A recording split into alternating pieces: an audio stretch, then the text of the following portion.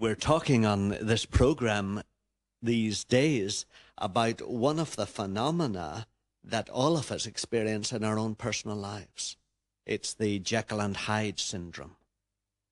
And I don't know if you know immediately what that is, but it takes its name from the famous novel written by Robert Louis Stevenson called The Strange Case of Dr. Jekyll and Mr. Hyde. And you may remember how Dr. Jekyll was a respected, loving, well-known doctor in a certain area of London who was famous for his philanthropic treatment of the poor and the needy. And yet there appeared on the streets of London at night when people would roam the streets who were most vulnerable to this kind of creature. There roamed the streets of that area of London at night a creature called Mr. Hyde, who became known for his murderous and violent treatment of strangers in the street. And of course you remember how in some way he became connected with the Dr. Jekyll through having presented a check for £100 as compensation to one of his victims. And you may remember how we discussed the suicide note that Dr. Jekyll left after he had committed suicide at the end of the novel.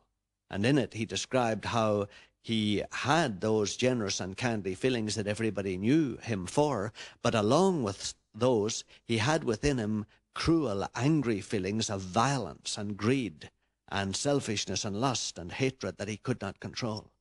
And so he devised a drug, you remember, that was intended to give a physical expression that was appropriate to those angry, callous, cruel feelings. And he would take that drug, you remember, at the beginning once a week, and then his features would assume those of the cruel and violent Mr. Hyde. But of course, he became addicted to the drug, and as the years passed, Mr. Hyde took over more and more of his life until gradually, without any need of the drug at all, Mr. Hyde's cruel and violent features would take over from the kindly elderly Dr. Jekyll's, and Hyde actually took control of the life completely, so that Jekyll had no more control of his own attitude or his own behavior.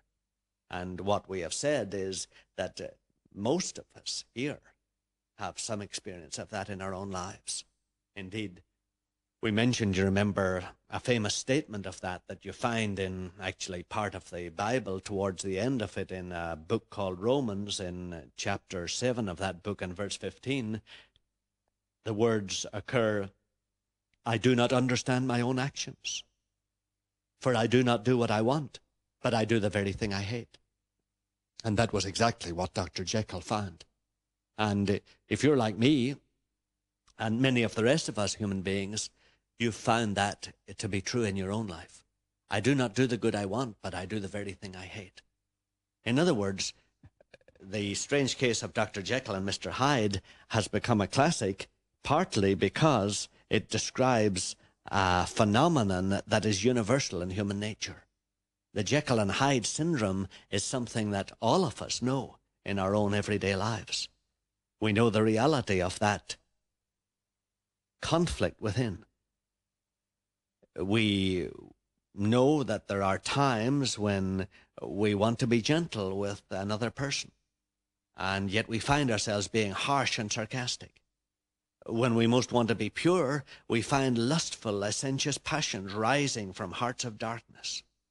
When we most want to be industrious and useful, we find ourselves overwhelmed with indolence and lethargy, so that our wills seem impotent to stem the tide of foulness and evil that seems to rise up from our hearts like a flood tide.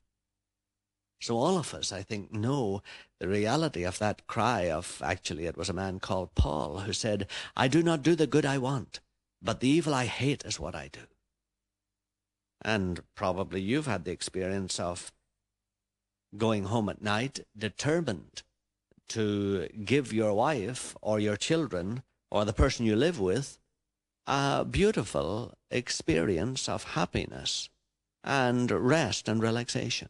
And you determine that you will be the best that you have ever been before. And then you find that your wife has not got the supper or the tea or the dinner ready, on time, or you find that the dog has got out and you have to go out and look for it, or you find that your newspaper has been opened by somebody else and has been torn, and suddenly you become a little irritable. And as act follows act and word follows word, and you express your irritability, and your wife or your roommate or your friend responds in a certain way, and you respond a little more harshly, and before you know it, you're into the middle of one of those disastrous evenings where the whole domestic unity has been split apart, and everybody goes to bed really fed up and insulted and tired of each other. So most of us know the reality of that Mr. Hyde within us that comes out when it is least convenient for us. What's the answer to it? Suicide was the only answer for Dr. Jekyll. He and Hyde had become so entangled that the only way to get rid of one was to kill both. In a strange way, if you find no solution, something like that will happen anyway. The evil part of you will finally have to be killed, or it will kill the good in you, so that you may, though you may still appear somewhat good on the outside, it'll be a veneer, and all your good will be shot through with this old evil creature that rises up in violence. So in a sense, there has to be the destruction of one or the other. And in most of us, of course, as the years pass, there is. And gradually, the evil part takes over more and more. It just clothes itself in a more subtle form, so that we find ourselves doing good acts, but often for evil motives or evil reasons. Or we often find ourselves saying nice things to a person, but our attitude does not really mirror what we're saying to them. So many of us, we call ourselves hypocrites because we are, what that word implies, someone who looks like one thing on the outside, and yet that is only a mask, such as they wore in the old Greek dramas, and inside is the real person. But really we're not hypocrites, because we're as really ourselves when we're the evil part as when we're the good part. It's just that we like to think of ourselves better than we ought to think.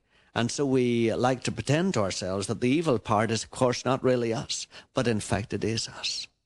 How do you get rid of that? Drugs? Shock treatment? Well, you know, they're as temporary and as enslaving as Jekyll's original drug. And they merely deal with the symptoms, but they leave the underlying case untouched, as most of us find who try to treat ourselves, however mildly, with some kind of drug. The power of positive thinking, will that answer it? Self-discipline? Behavior modification? Most of us have found that it's like trying to tame a lion with cookies. It's like trying to stop an overwhelming avalanche with one shovel. It's like trying to stem a tidal wave with a picket fence. The power and the force and the complexity and the depth of the evil nature that we find within us is too powerful to be dealt with by such tampering and tinkering. And so most of us find ourselves in the same position as Dr. Jekyll, except that we cannot find any answer or solution to the problem. And of course, for most of us, it is a bewildering and a baffling problem. We wonder, why does it occur? Why am I not, as old Rex Harris would sing in My Fair Lady, why am I not a most understanding man? I seem in every way to be civilized and sophisticated and kindly and understanding on the outside, and yet within me I find at times this violent, ugly monster that I cannot control. It's just as Boswell said, who wrote the famous Life of Johnson. He said, at times I can be sitting in church thinking the most holy thoughts, and suddenly I can think of having a woman. And so most of us have had that kind of experience, the experience of this apparent twin personality within us, this schizophrenia, this ugly, cruel creature underneath that we cannot control. What is the explanation of that? Let's discuss it a little further.